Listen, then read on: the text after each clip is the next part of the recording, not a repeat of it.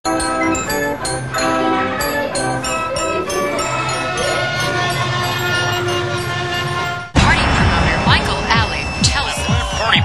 Michael Alig has done it again. 500 of New York's most outrageous young nightclubbers. New York got another dose of the club kids, this time on Harlem subway. Live in a world of sexual disorientation, drug-induced states of euphoria and glamour. Glamour beyond belief. The club kids.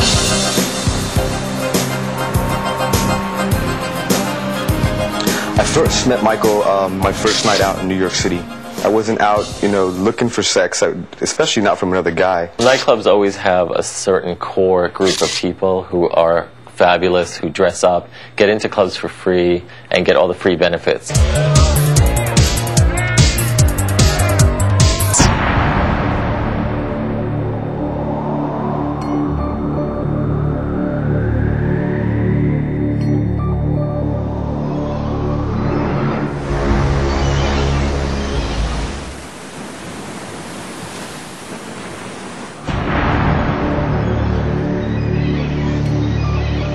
Discovery by a woman could be the answer to what happened to a missing club kid. Angel Melendez disappeared back in March.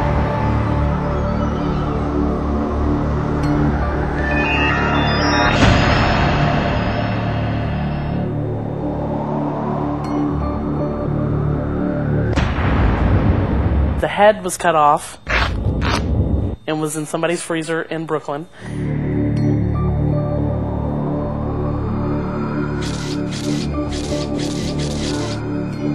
I'm an easy target because I was with him the day before he was gone.